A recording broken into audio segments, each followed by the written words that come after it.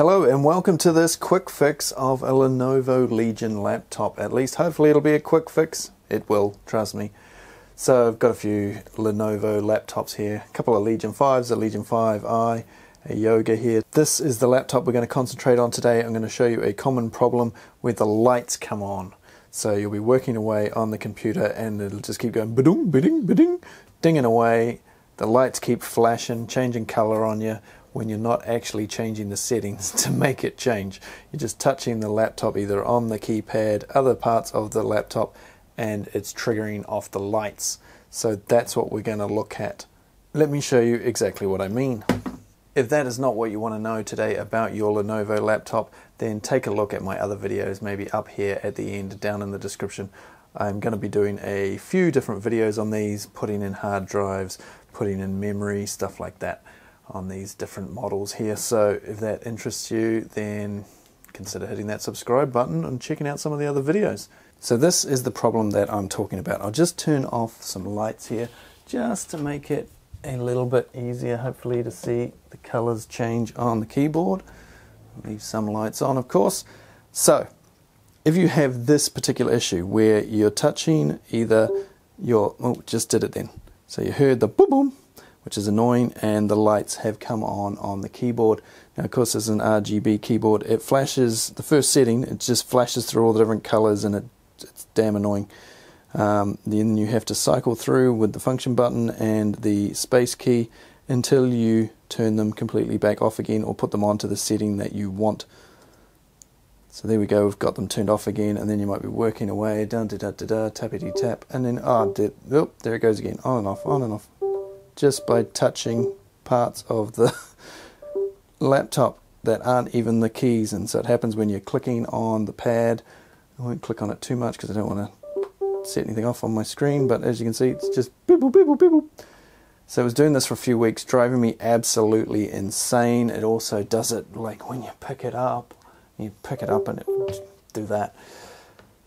So it was driving me nuts having to continually turn the lights off because they're driving me mad. So this is what I did to fix it. Now, I've heard a lot of people say these are really difficult to get apart on YouTube. I've seen people say they take 3 to 4 hours. Lots of people are saying that. And it's like, why would you spend 3 to 4 hours taking the back off a laptop? So you have 11 screws on here. Around the outside you've got 10, one there in the middle. And they're not done up very tight. So all you need, small Phillips screwdriver. I've got a little electric one here. And just take all of those out. Just loosen them all off.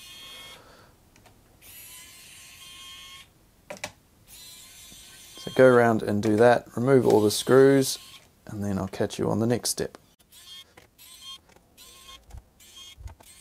Now, if you have just tipped out your screws, you may be panicking because you're now going, oh no, some of them are short and some of them are long. But if you've got a magnetic screwdriver like this, you don't of course have to tip them out.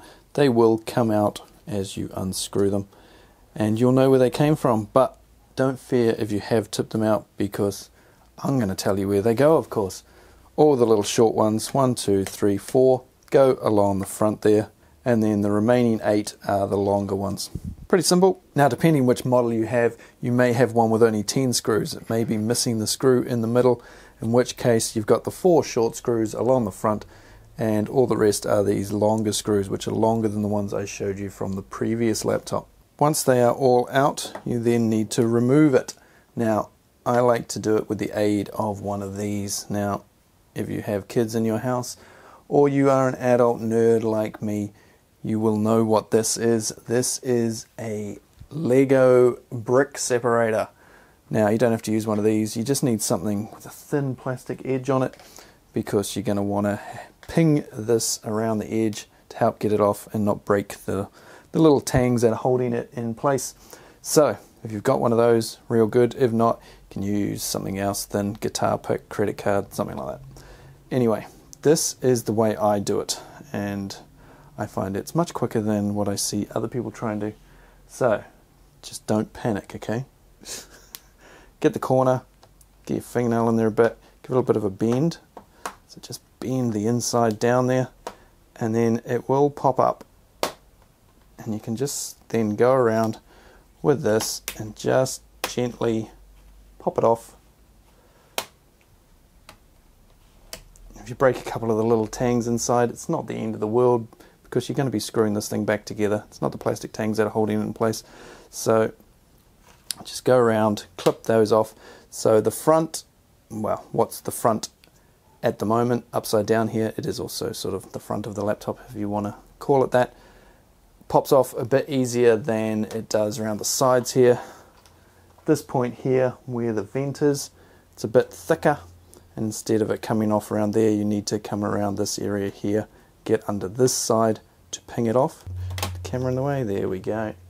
So that all pops off. So continue doing that all the way around your laptop back. If you've got long fingernails, it will help. So we are now inside our laptop. And the problem today is pretty easy to fix. I'll tell you what all these other things are in other videos if you want to see. If so, let me know down in the comments what it is you want to see, and up in the top corner there may be some videos. But all we're going to do is put a packer here. Because basically the whole computer is flexing and pushes here on the battery, and this is what causes our weird little problem. Took me a while to work it out why it was doing it, but it is a very easy fix. So what I have here is some good old-fashioned 80 GSM paper. Simple as that. And I have 4 pieces. So 4 pieces thick, small like that. So we're only talking no bigger than 2 inches square, 50 mil square. And you're going to want to put it right by this little pin here. This pin should be holding everything apart nicely so that you don't have the issue you're having. But it doesn't. So if you put that just there, slightly over that pin and over your battery, put it back together, you should be all good. Now, it took me a few shots of this. When I first did it, I put in something a bit thicker, a little bit of card, and didn't work. I put in a little bit of sponge, and it was making it too far the other way. So basically, I couldn't turn the lights on at all.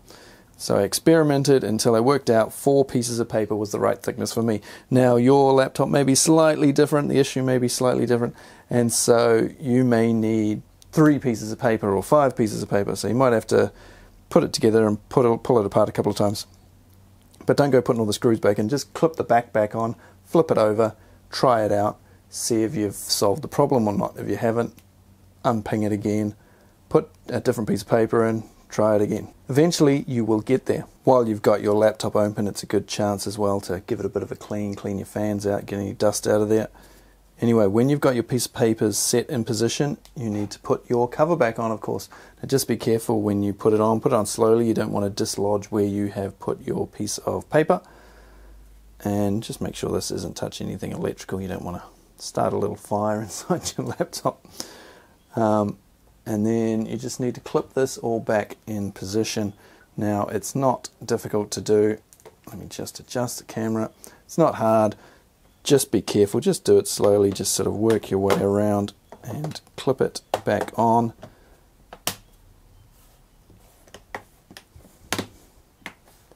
Once it's clipped in position and you know that your laptop is working with the pieces of paper, you can then screw it back up again.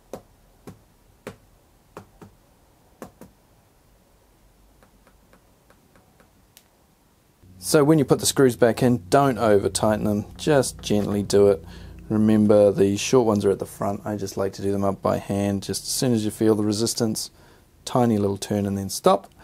So long ones at the back and in the middle, and the little short ones go in the front.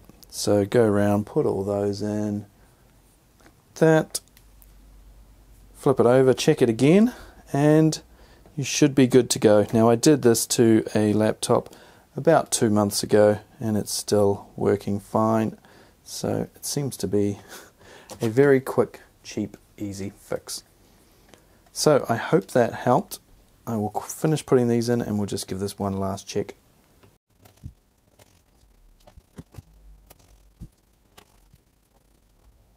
Right, all screwed back together, flip her over, take it for another test drive here.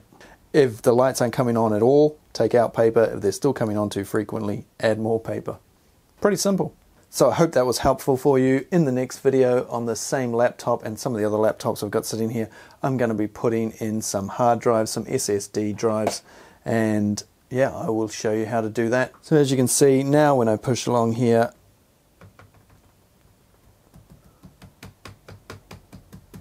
nothing happening. Lights are not coming on. They will only come on when I push the function button and the spacebar like it should be. So there we go. Different colors, might be a little bit hard to see here in this light. So thanks for watching. If you found that helpful, please consider hitting that thumbs up button and the subscribe button and all that stuff. And if you want to know more about these Legion laptops and other little things, if you want to know about what's inside and where to put your hard drives, your SSD drives, all that stuff. Okay, I'm going to be doing a few more vids, so keep an eye out for those. Thank you for watching. If you have any other issues with these laptops, the ones that I've shown you at the beginning of the video, then let me know what they are down in the comment section, and I might be able to help you out in a future video, or I may have already made one and I can steer you in the right direction. So thanks for watching, and I will see you on another one if you have an issue with your Legion soon.